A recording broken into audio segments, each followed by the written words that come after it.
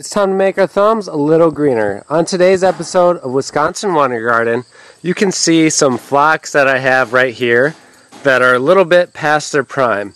And today I'm going to show you what you guys should be doing with those after they've pretty much completed flowering right at the main head here. If we look down lower on the plant, you can see they have these side shoots. Right there's a side shoot. Down below here's a flowering side shoot, and then right here's a little one that's starting to flower as well. So really today I want to encourage you guys to deadhead your phlox after they've flowered.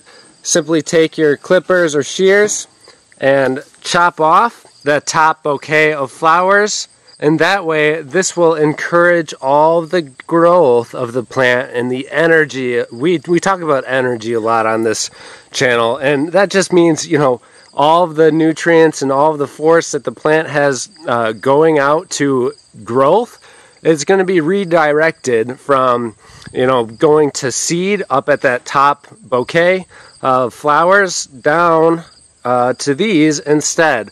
So that way you can encourage it to produce some more flower sets, which is good for the look of your garden, and then it is also very beneficial to pollinators. So they get the late season pollen that they need in order to really stock up in preparation for the fall and winter season. So that's it. It's really, really simple.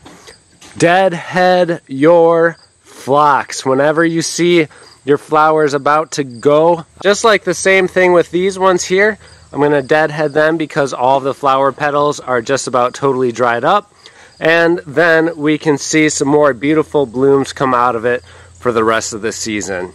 So that's it for today's video, guys. Thank you all so much for watching. I wish you all a happy gardening adventure.